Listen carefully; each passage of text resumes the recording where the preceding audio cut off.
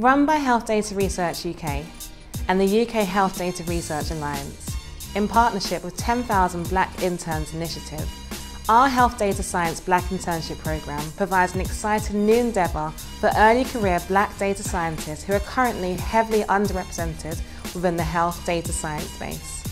Here's what some of the people involved are saying about the internship programme. This was the first time I ever had a chance to code in R, so it was really nice to step out of my comfort zone and learn a new skill. Personally, I believe it was the stepping stone I needed to make that career transition and progress from a public health graduate to where I am today. It was fantastic to host the interns within our facilities in Guy's and St Thomas's.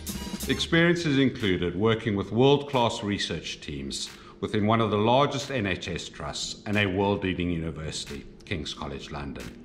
They also learned how to navigate coding and programming using Python to produce linear and logistic regressions, as well as health data analysis using packages such as NumPy and Pandas.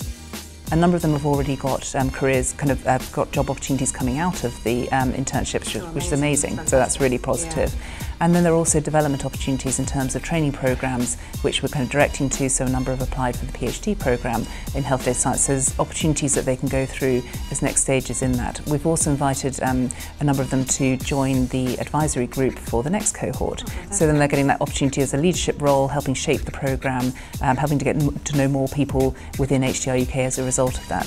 Following the successful first year of our Health Data Science Black Internship Programme in 2021, we will soon be inviting both host organisations and interns to register their interest in the programme.